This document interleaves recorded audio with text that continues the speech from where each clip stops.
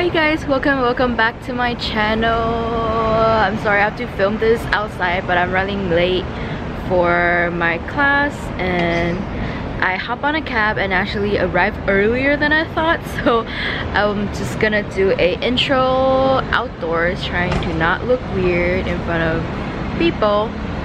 But yeah, today I tried out a new foundation. I think it's launched during March or April, I'm not sure, but it is the Bobbi Brown Skin Aware Weightless Foundation in SPF 15 and PA++.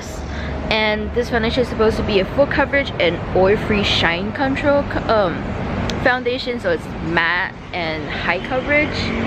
And let me show you their claim to be. It features a perfectly balanced blend of skin-loving ingredients, oil-controlling actives, and it's supposed to have incredibly smooth and it's supposed to be incredibly smooth and blendable. Oil control, but it's also moisture binding. But yeah, wait. I'm in the shade Sand 2 and I am going to review this foundation today, and of course I'm bringing you guys around. I already have my camera out today. Oh, I found it. It is a 16-hour wear buildable medium to full coverage foundation with a natural multi-dimensional matte finish that's comfortable, breathable, and weightless. So it's supposed to be matte, but it's also really comfortable.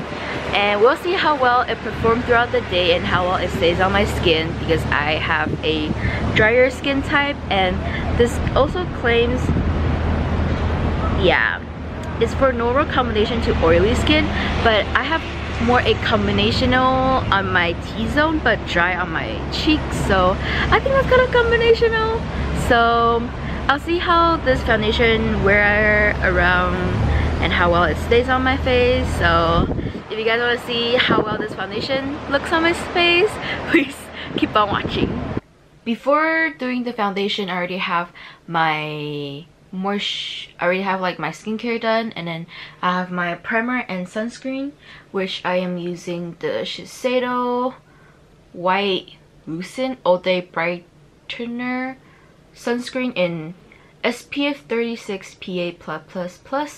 And right now, and then after that, I'm using a combination of the Smashbox primeriser and the Porfessional pore-filling primer, which is the combination I've been using quite frequently right now.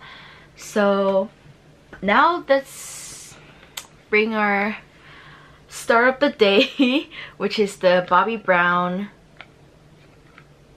Skin Longwear Weightless Foundation with SPF 15 and PA++. Let's open it up.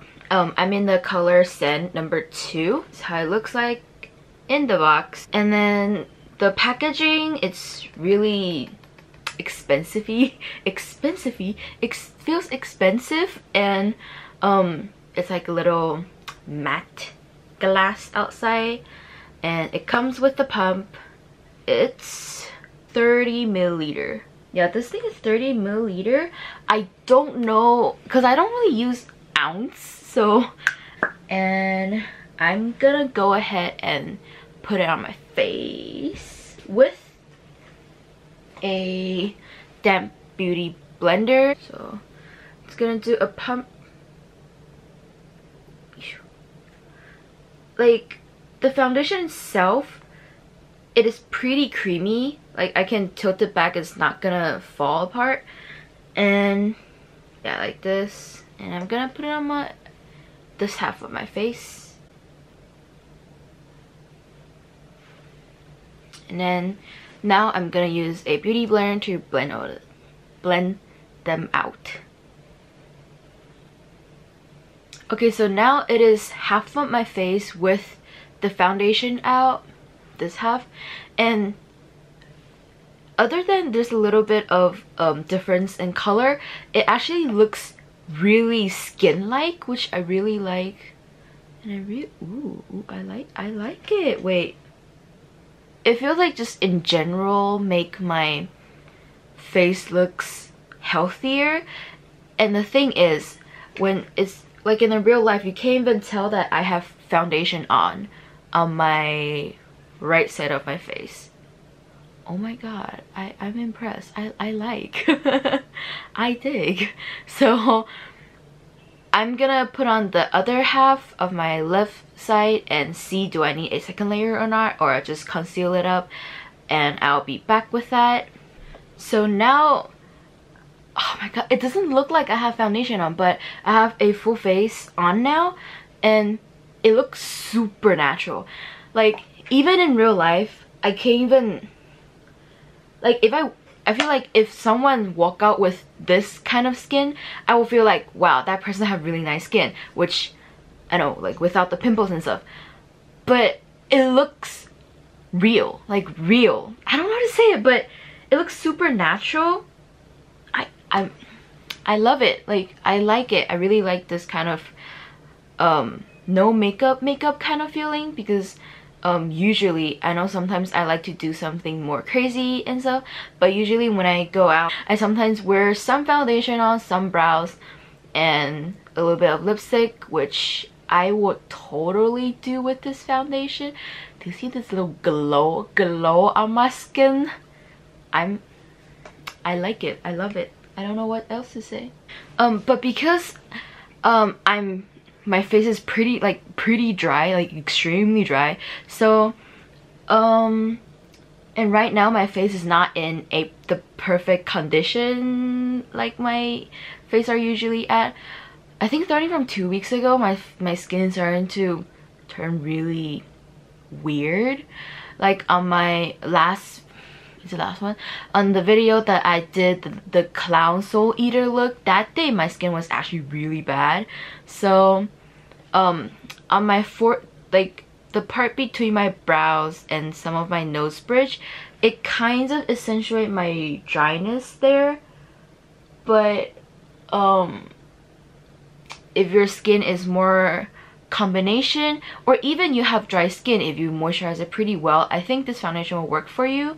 And people who likes a natural look, a natural finish of the foundation will also be really nice. Let me show a close-up of this foundation for you guys. Like, if you like how to say, zoom in really close, you can still see some of my problem area is still showing. And then because my face is really dry right now, so there's a little bit dryness happening over there.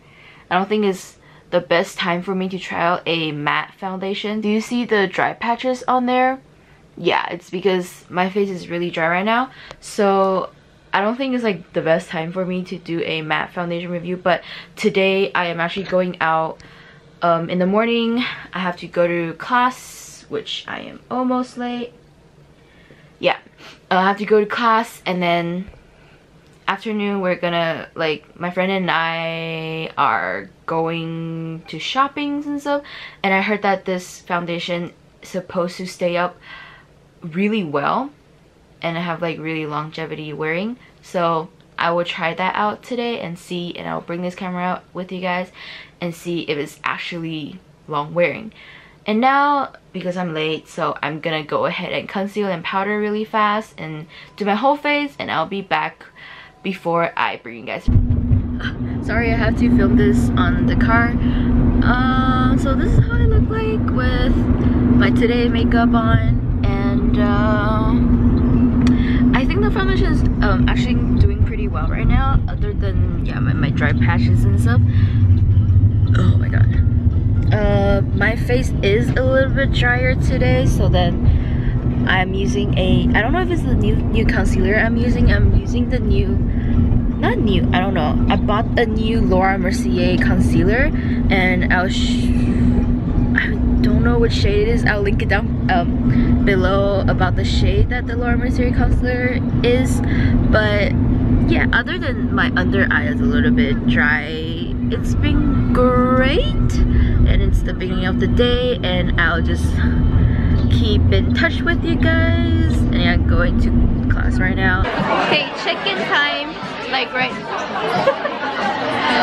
So I'm giving a check-in now. It's 2:42, which is What did I have my makeup on? I had makeup on around 8, I think, and then oh my god, it's already been 7 hours. I didn't know it's so long. But this is how my face looked like.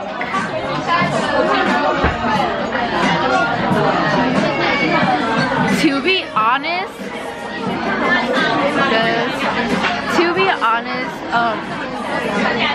it's not staying on super well, but it's probably also that I've been wearing it for 7 hours and I haven't touched up at all. But my nose is a little bit oily right now, but it's not super oily to the point that I have to touch up, but it's just a little bit oily. And my, how do you say, where is it? The cupid's bow area, like right under my nostrils, it's a little bit cakey in a way because usually foundation cake up in my area over here.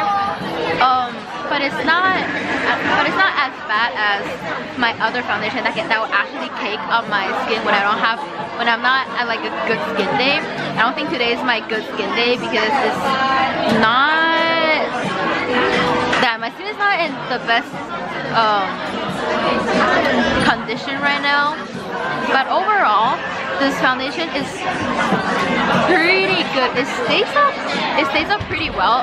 Especially my nose area, it's still on there. It's not like some of the foundation I have, it actually cake off or like looks really gross over there, but it actually looks pretty good. And the thing I really like about the foundations is really comfortable. Like you can't even feel like there's anything on my skin right now.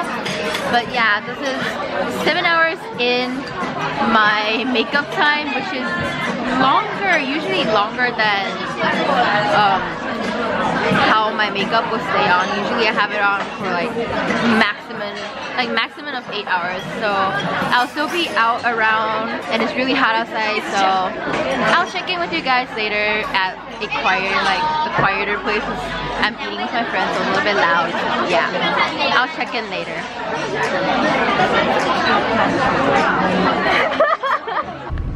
Okay, hi guys.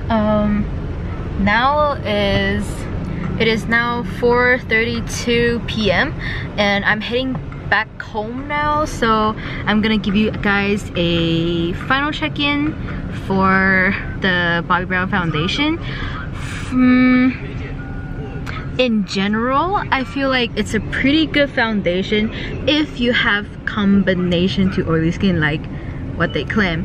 But today, other than like this part, my skin between my eyebrows, it's a little bit dry, and my under nose area here, can you guys see it?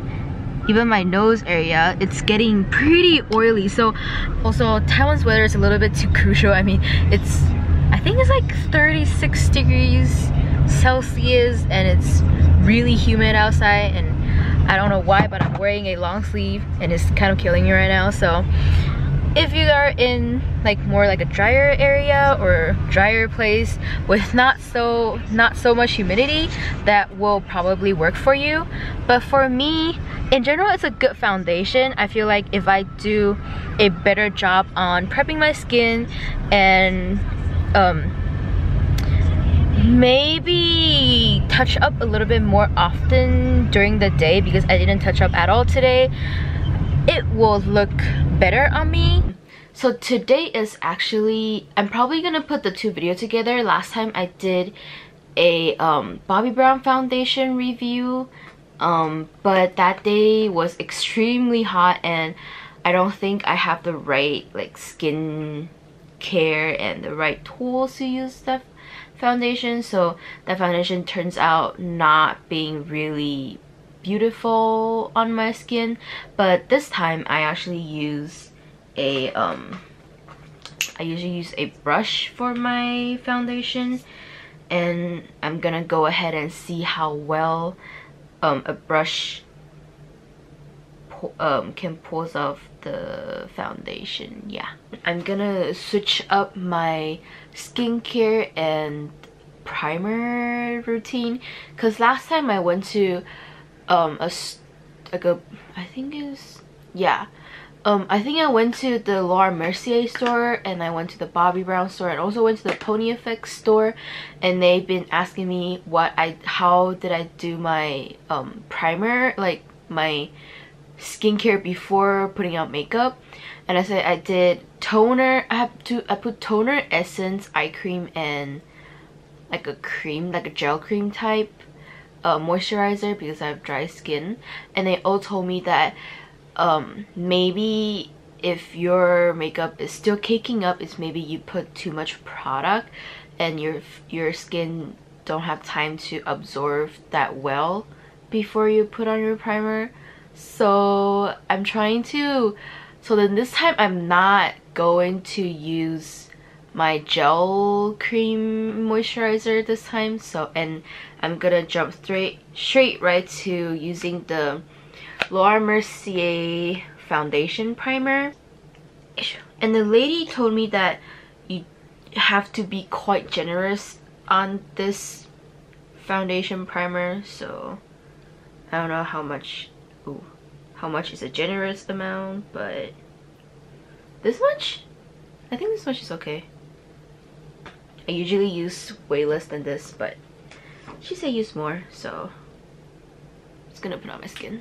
And I think I want to put a little bit more in between my eyebrows because that's the part where I was really dry last time. Just gonna massage it in. And this time I'm not gonna use a pore refine primer, just using this one to see how well it works with the Bobbi Brown foundation. Now I let it sit for like a minute or so, I think, yeah. I'm gonna apply the foundation with the brush this time because last time I used a sponge, and when I go to Bobbi Brown counter they say, oh, sponge is gonna work, but that might make your skin a little bit more dry because sponge absorb water. So I'm gonna try out using a brush this time. I am using the Pony Effect foundation brush in 106. It is like a flat, yeah, it's like a flat tip, flat brush. Yeah, it's like a kabuki brush, but it's a little bit slanted. You know, the thing is, I've never applied my own foundation with a brush before, so this is gonna be a new experience for me. So this is half of my face with foundation with using a brush. This is the half that I'm talking about.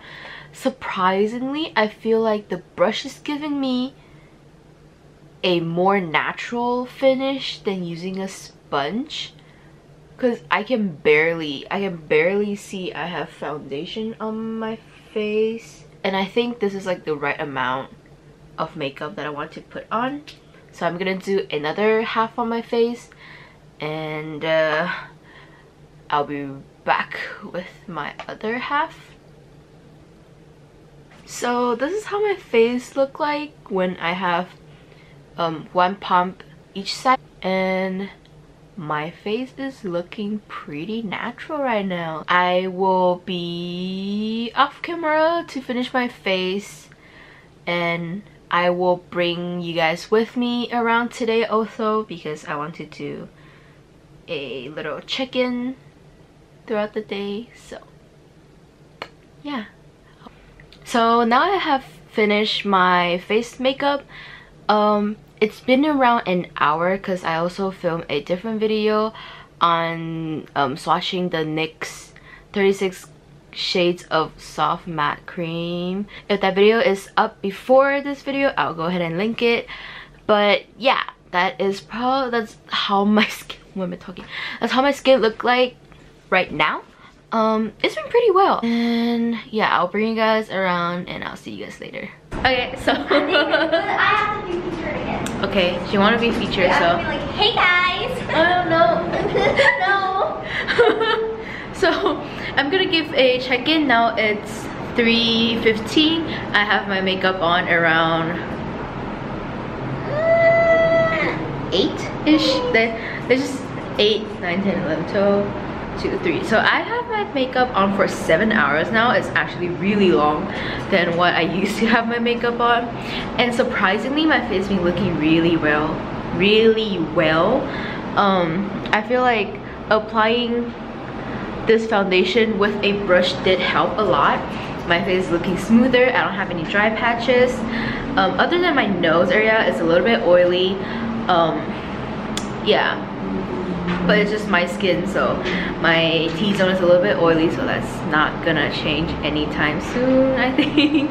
But overall, my skin has been looking really nice today. It looks like my face in a good condition without foundation.